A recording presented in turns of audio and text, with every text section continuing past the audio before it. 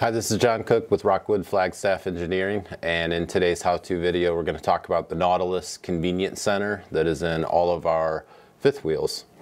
The Convenience Center is going to be located inside of the pass-through trunk door on the off-door side of the unit, and I want to point out now that there's a hatch when you open that trunk door in the saddle pan that's going to allow you to take any hose or cable up through that hatch and be able to hook that up to the convenience center and still be able to shut the trunk door.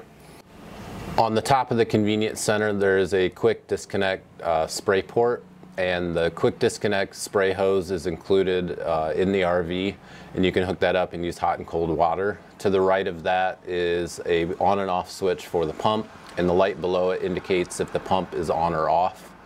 On the bottom there is a city water inlet water hose connection, and also the black tank flush hose connection.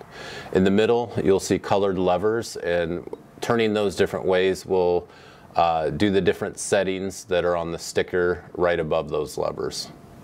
Two of the settings are used to actually use fresh water while you are camping. The dry camping setting will pull water from your fresh tank using the pump, and just note that the pump needs to be on and there needs to be fresh water in your tank for that to work.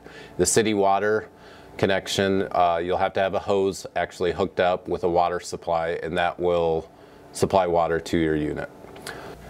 In the winterized setting, a hose that is hooked up to the city water connection will siphon antifreeze into the unit, into the freshwater system.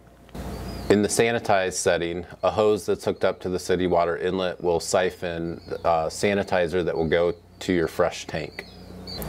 In the power fill tank setting, a hose that's hooked up to the city water connection will fill the fresh tank with water.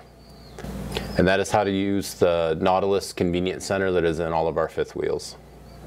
Thanks for watching this how-to video. Like, share, subscribe, and click the bell to be notified when new how-to videos are released.